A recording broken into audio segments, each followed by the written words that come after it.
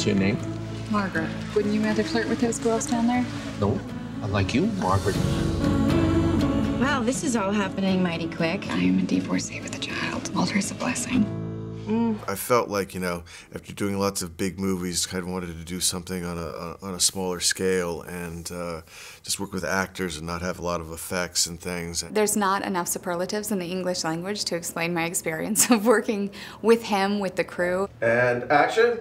He is awesome. I think she identified with Margaret's shyness and her internal and her conflict and kind of getting swept up into something and having a child and doing all of that.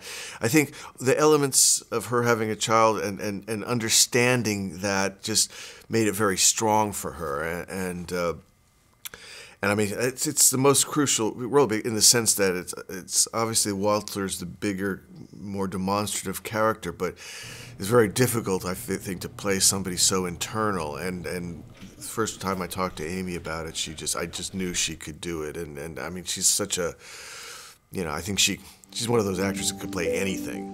I painted them. I did. Every single one of them. Every big eye.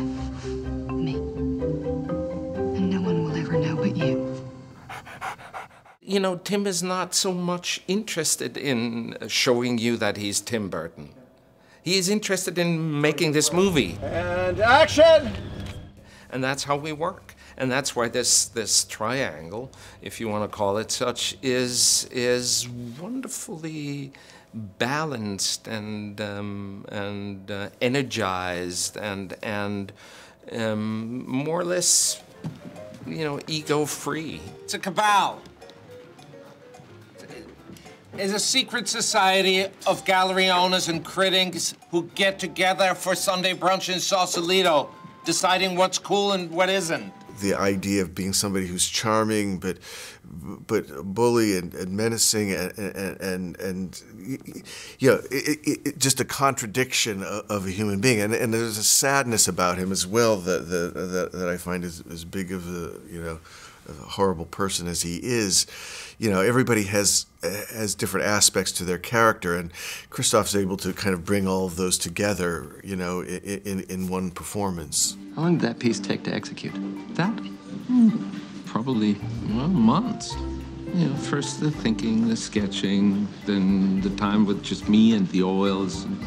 Oils? But isn't that acrylic? Ah, that, yeah. I thought he was going to be more eccentric, but he's wonderful. He's a lovely man. The man I met was an extraordinarily gentle, kind,